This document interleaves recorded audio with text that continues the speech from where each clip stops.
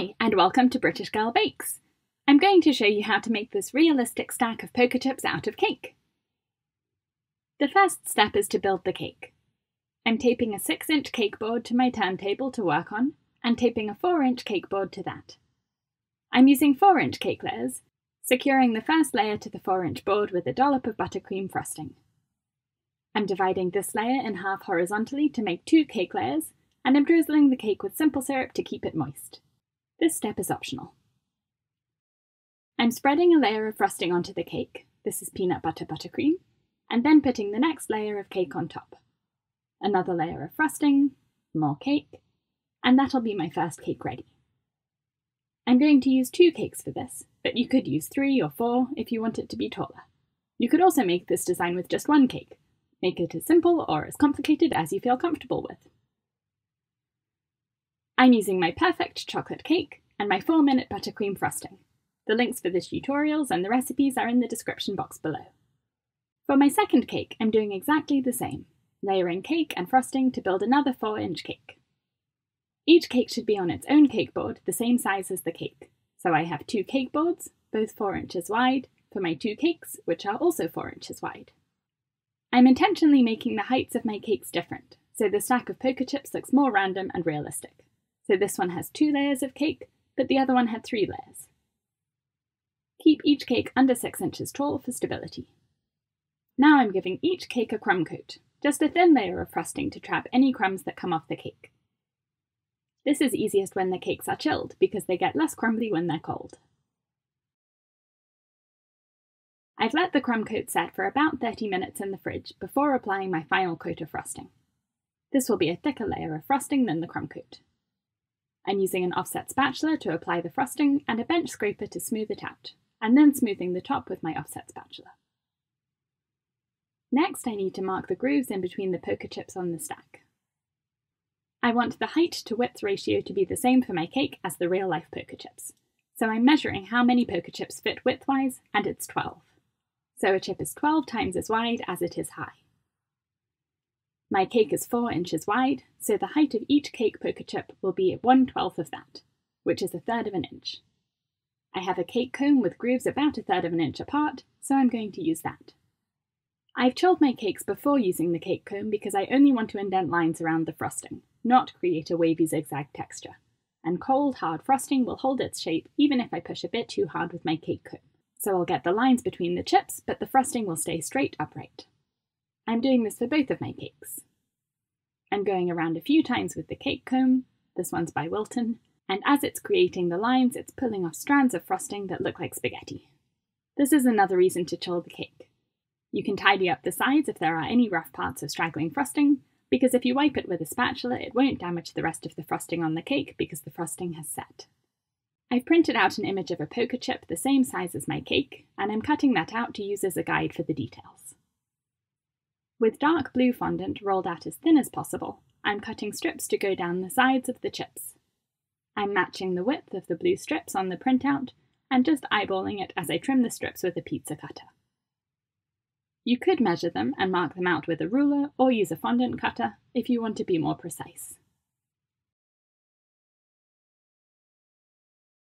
I'm brushing a tiny bit of water onto the back of the fondant to help it stick to the cake, since the frosting has set and isn't sticky anymore. Don't use too much water or the colour of the fondant will stain the frosting.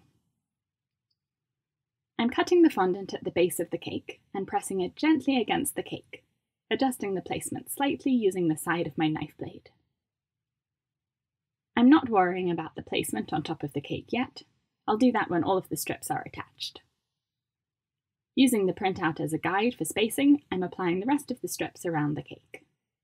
If you're enjoying this tutorial, please click the thumbs up button. Subscribe to my channel, British Girl Bakes, for new cake decorating tutorials every week. I'm using a round cookie cutter to indent a ring in the middle of the top poker chip. To shape the ends of the strips, I don't have a cookie cutter quite big enough, so I'm freehanding it, using the curve of this cutter to trim each strip one by one. My frosting is getting sticky as the cake warms up outside the fridge, so I'm chilling it again to set the frosting before I continue.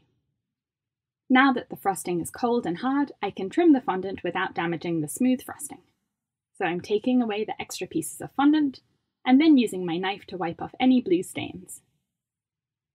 If I hadn't wet the top part of the strip of fondant with my paintbrush, these stains wouldn't be here, so now I know for next time.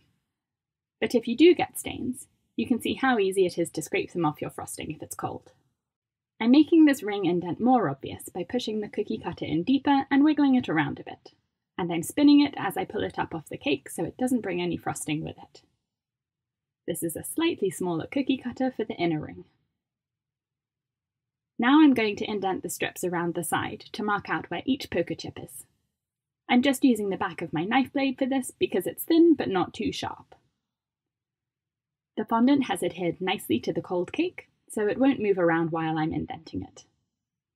For the little lines in the ring in the middle of the chip, I'm rolling out more blue fondant and cutting it with the same 2 cookie cutters that I used on top of the cake. This will give the lines the right shaped curve. Then I'm cutting them in half, and in half again and again and again to make 8 sections. And then I'm removing the middle and trimming the little strips into 3 parts each. This makes 24 little lines, which is the number of blue strips and white spaces in between.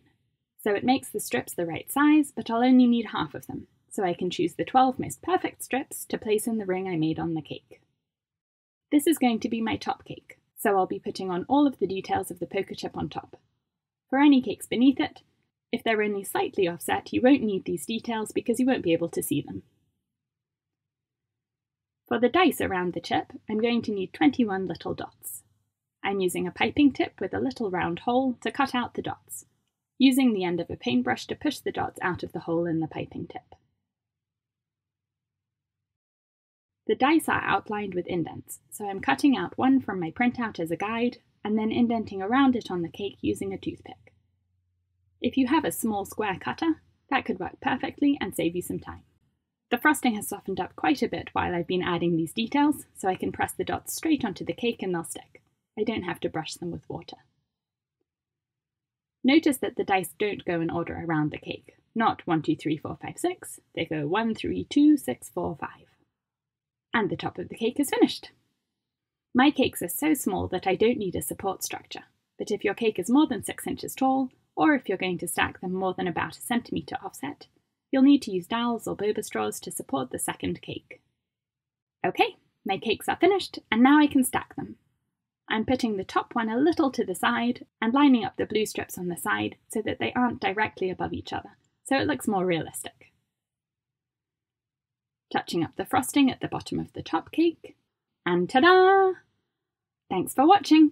Subscribe to my channel for new cake decorating tutorials every week.